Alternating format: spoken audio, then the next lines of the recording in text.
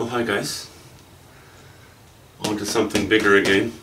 I had my eye on a canvas at the art store before the Christmas season. I thought it was a 40 by 60, but it was not. It's a 48 by 60. I don't mind the shape and size of a 48 by 60, but I don't have a vehicle that can accommodate that.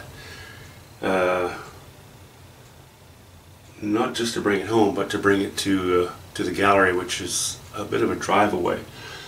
Except, of course, for the back of an open pickup truck, and I am not carrying a painting in the back of a pickup truck, open to the weather, and frankly, these things behave like a kite once you get on the highway. So what we have is a 36 by 48, same size as the sheds, the red sheds that I just did a few videos back. I have a pretty good idea what I'm going to do with it. I'm just throwing this video out there right now because I said yesterday that I would start drawing something. Some things came up, not able to get to it, but I thought I'd show you what's up next anyway.